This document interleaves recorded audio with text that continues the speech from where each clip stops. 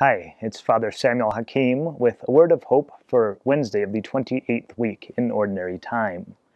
Well, we've reached that part in Luke's Gospel where Jesus is giving woes to the scribes and the Pharisees.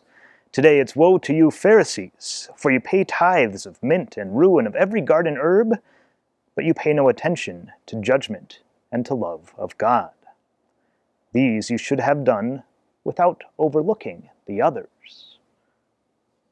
Our faith calls us to action, to service, to works.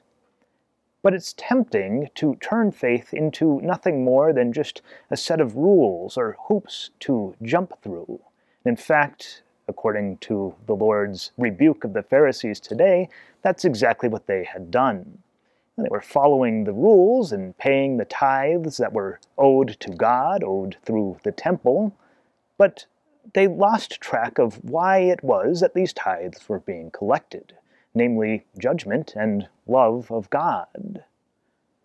For us, in our action, in our care of the poor, in our tithing, in our striving to do good, we must always remember that we do so out of love for God and love for our neighbor, and not just out of this simple check it off and move on. Yes, the works that we do have to be tied to the grace received through the love of God. It fits well with the opening prayer for this week's Masses.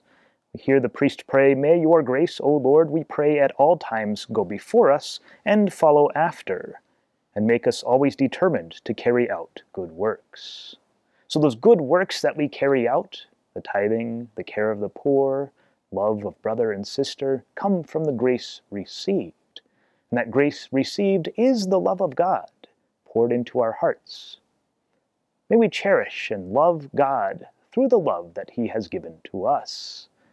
And may that love overflow in the good works that we do. God bless you.